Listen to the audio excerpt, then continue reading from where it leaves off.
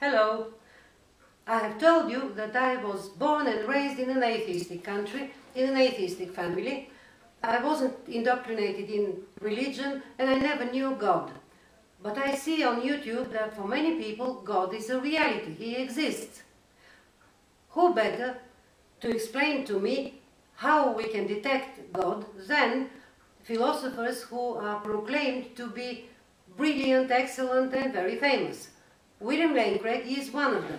He has also in the past enjoined us to use rigorous thinking and logic. I like that. I intend to use rigorous thinking and logic in this video, and I invite you to do the same. The minute the news broke that the God particle had been discovered, I got on Skype with Dr. Craig from his office and we discussed it. Let's go right to that conversation. Helpfully, after the groundbreaking discovery of the Higgs boson, Dr. Craig makes a speech in which, in a jubilant tone, he talks about a theoretically postulated something that has been detected and proved to exist. Dr. Craig himself deals with theory which postulates the existence of God.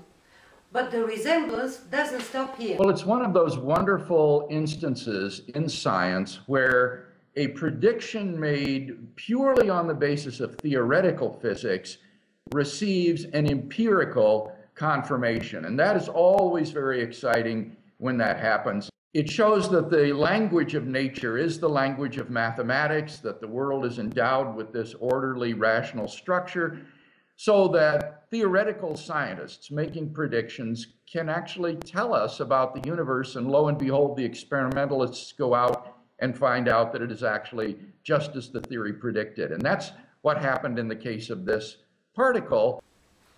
I will tell you beforehand the gist of Dr. Craig's speech. He finds a strong analogy between the history of the Higgs boson and God in three ways. One, the Higgs boson underlies the existence of all particles in the universe, in the same way as God is the ground for the existence of the universe, intelligent beings, people, and moral values. This particle underlies every physical object that exists. It is what gives every physical particle and every physical object the mass that it possesses. So it's like God in the sense that it underlies the physical existence of every object in the universe. Two, just as the Higgs boson was hidden for such a long time, 30, 40 years, it was not detectable by the five senses, but finally it was discovered. In the same way, atheists say about God that He is hidden, the hiddenness of God. In the same way, God is hidden. He cannot be detected by the five senses. So, you find the logical ending of this sentence. Like God, the particle has been very difficult to detect. It's not detectable by the five senses. It has been exasperatingly, frustratingly difficult to find. And that also speaks to us, I think, of the hiddenness of God. And three, only thanks to great amount of time, money and effort, the Higgs boson was discovered.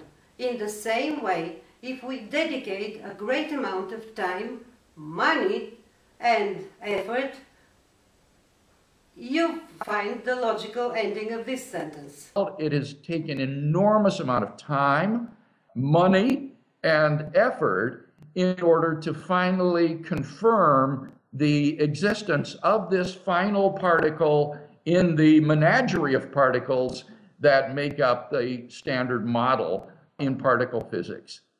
Use rigorous thinking and logic. It's like God in the sense that it underlies the physical existence of every object in the universe. In Christian theology, God similarly conserves the universe in being. Secondly, like God, the particle has been very difficult to detect. It's not detectable by the five senses. It has been exasperatingly, frustratingly difficult to find. And that also speaks to us, I think, of the hiddenness of God. In discussions on the problem of evil, for example, it is very often a matter of discussion why God seems so hidden, why he seems so absent in times of suffering. We would expect perhaps his existence to be more manifest, for him to make himself clear to us, and yet he doesn't. And so I really like this nickname, the God particle, because it highlights two very important features theologically of God, namely God's underlying the existence of the entire universe. He conserves it in being. He didn't simply bring it into being initially, but he sustains it in being. And without his upholding power, the universe would be annihilated in an instant. And then secondly, it also informs us that even though God's existence may be hidden, that is no evidence that he doesn't exist. The Higgs boson has been there all this time, even though we haven't been able to detect it. And so this is a wonderful illustration that the absence of evidence isn't evidence of absence. God is a reality that objectively exists, even if sometimes he's frustratingly hidden. Bye.